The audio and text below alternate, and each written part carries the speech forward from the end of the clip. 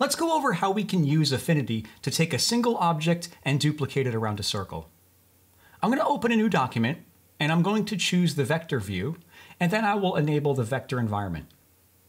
And then I'm going to grab my Shapes tool, and for this demonstration, I will be using a heart shape. So with that selected, I'm going to click and drag to draw a heart.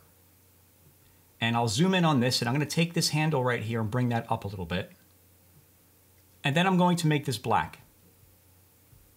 Now I'm going to grab my selection tool, and with the object selected, come up here to the tool settings menu and click on this gear icon.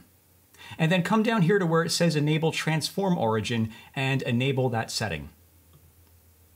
This transform origin, let's close out of the menu now. This transform origin represents the axis on which the object rotates. So I'm going to take this and click and drag this down, and I'm going to hold my shift key while doing that to ensure that it locks it onto the vertical axis, meaning it stays centered with the object.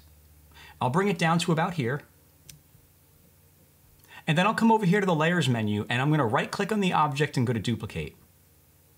Then I'm going to take this rotation handle up top, and I'm going to hold shift and click and drag a couple of steps so that you have an adequate amount of spacing between the two objects.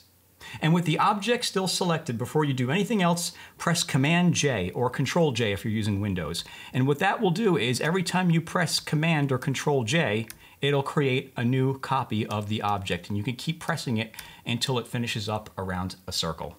If you found this lesson useful, be sure to check out my Affinity Masterclass. It's a collection of over 80 videos where we go over all of the tools and features in the Affinity app, and I explain what they are and demonstrate how they work. Kind of like how I did in this video.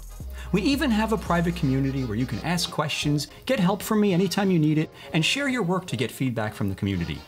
By the end of this course, you will have everything you need to become a master of the Affinity app. I'll have some information about that down below if you want to check that out. And as always, thanks for watching.